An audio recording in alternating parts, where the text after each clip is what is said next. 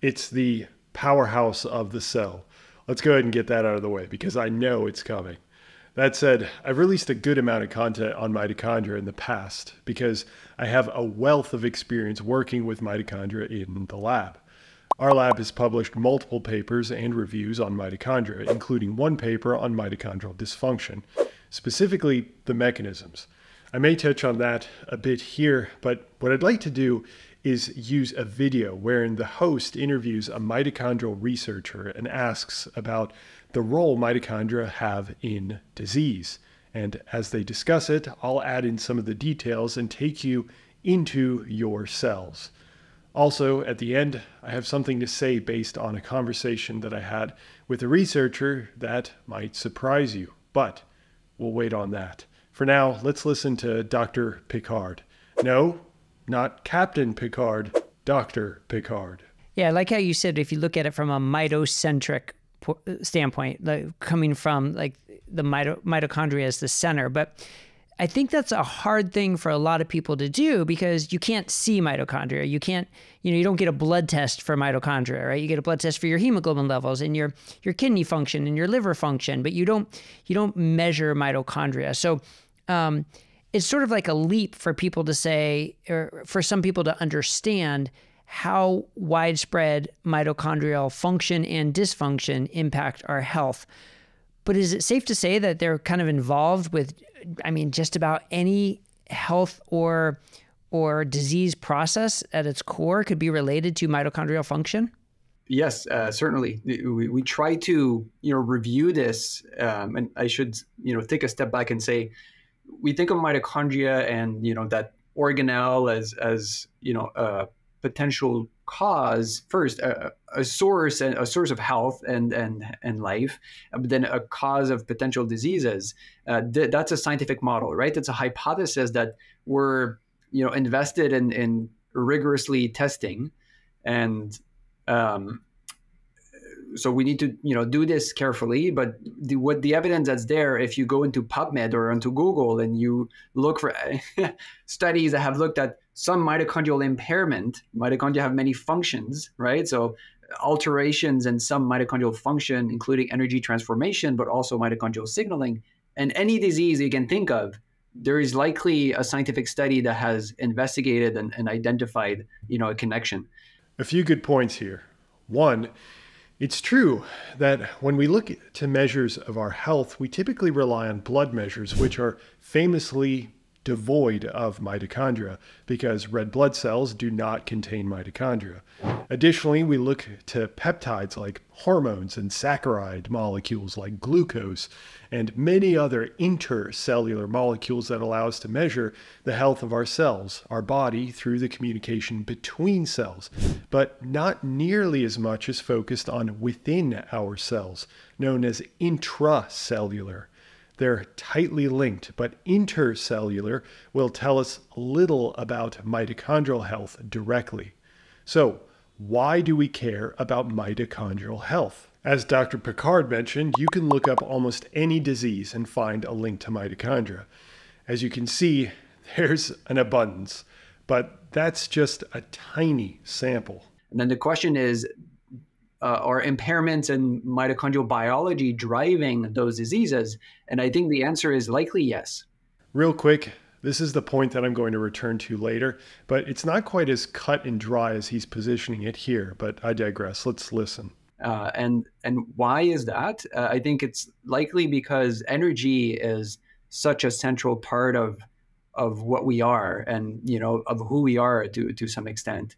So I think that's why mitochondria have been implicated in our, there's growing interest in understanding the connection between mitochondrial biology and health and different disorders, is because energy is central to what we are and how we function. And Captain Picard, Dr. Picard, mentioned that mitochondria are vital for energy generation.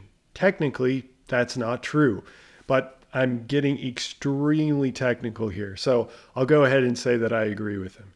You see, your cells don't require mitochondria. They can generate energy through mitochondria-independent pathways, such as a process called anaerobic glycolysis. But most cells rely heavily on mitochondria because it's a far more efficient source of energy for a number of reasons. For one, it uses fat molecules for energy largely. And two, it generates far more energy per molecule. So the yield is much higher. Most of your cell's energy is generated in the form of adenosine triphosphate, ATP. And mitochondria make multiple times more ATP than our non-mitochondrial energy generation path. So I'm nitpicking here, I admit, but that's why I agree. But I wanted to throw that in there for the uninitiated. If we think about the brain, if you want to convince yourself and make this real, because you're right, we can't see mitochondria, and we have the chance here, to have cool microscopes, and you can put living cells and make the mitochondria fluorescent, and then you look down the eyepiece and you see them move and like fuse, and so you can see them if you have the right equipment. But our day-to-day experience is that of our subjective experience and the kind of the reality of the body and how we feed it and so on. We're not aware of our mitochondria, which is probably for the better. But if you want to convince yourself that how central energy is, if you just block blood flow to the brain, right? If you occlude the blood going to perfusing your brain for just a few seconds, you're out. Consciousness is gone, right? And the reason consciousness disappears if you don't have blood flow to your brain, or if your heart stops, is because you're not feeding your mitochondria anymore, right? You're not bringing them oxygen, you're not bringing them food substrates, and that shuts down everything. Right. So mitochondria rely on two things to generate ATP, the cell energy that we discussed. And those two things are, one, nutrient molecules like the ones that you eat, like sugar, carbohydrates, and lipid, fat. And two, they require oxygen molecules. If we zoom into your mitochondria, you'll see a chain of proteins, and this chain is called the electron transport chain. These 5 proteins need an input of molecules that were generated from your food molecules. That's the carbohydrates and fats that we just discussed. I'm not showing it, but these food molecules, nutrients, get converted over and over into new molecules that are eventually useful for mitochondria.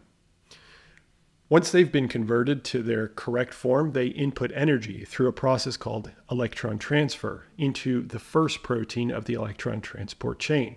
And at protein 4, we need oxygen to take up that electron transfer. In loose terms, because I'm skipping many steps in the electron exchange, this donation of electrons by your processed food molecules to the first protein and the eventual exchange of that electron to oxygen allows your mitochondria to generate ATP, cellular energy.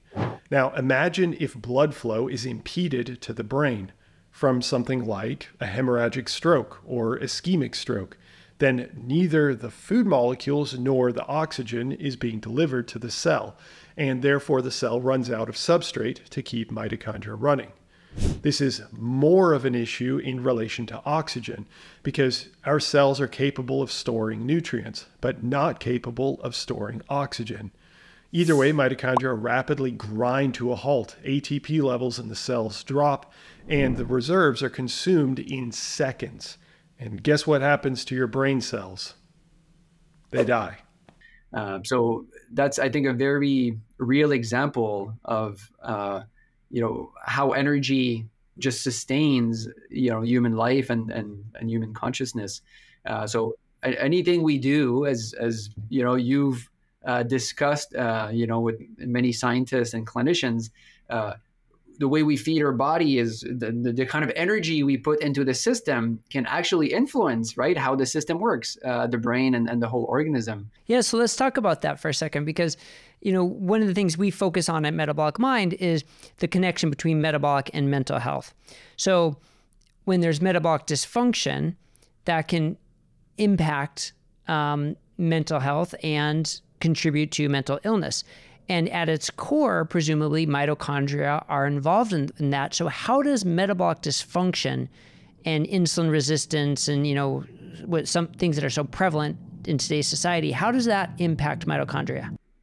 So yeah, metabolic dysfunction is an umbrella term, right? For that, in my view, reflects impaired energy flow, right? So the what sustains life is the blood flow. That the beating heart is like a clear sign of life, because by moving blood, you move energy, you move oxygen, you move ketone bodies and fatty acids and glucose and proteins and so on.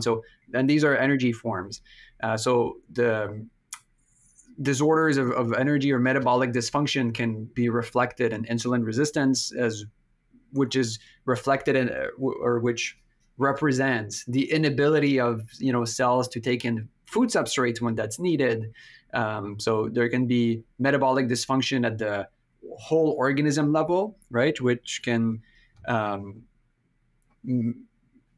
cause or materialize in obesity, for example. Then there's kind of systems level metabolic dysfunction. Insulin resistance would be a feature of this. At the cellular level, there can be metabolic dysfunction there. And then if we go inside the cell, there can be mitochondrial energy transformation defects or impairments, which of course ripples out. If the mitochondria are not functioning properly, that can impair how cells function, how the tissue function, and how the whole organism functions.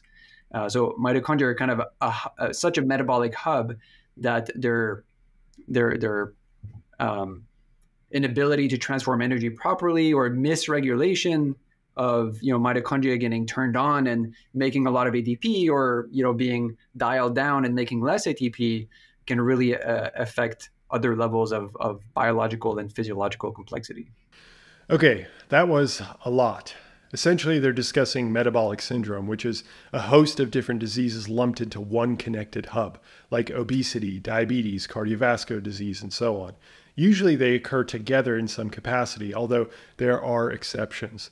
As one example, obesity or overnutrition can cause mitochondrial substrate. Those are the nutrient molecules that deliver electrons to the first protein, and technically they also deliver to the second protein, but I don't want to bog this down. So those nutrients are so abundant and the need for ATP is not high because the person isn't exercising or being active. So there's an over delivery of electrons, and instead of clearing them away by making ATP, mitochondria undergo electron slippage, which is exactly how it sounds.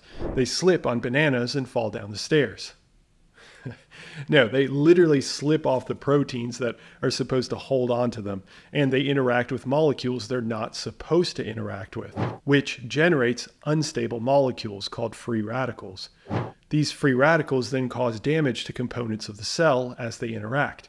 If this occurs over years, the cell is continuously being assaulted internally, and more damage accrues until the cell dies or becomes dysfunctional. One symptom being insulin resistance.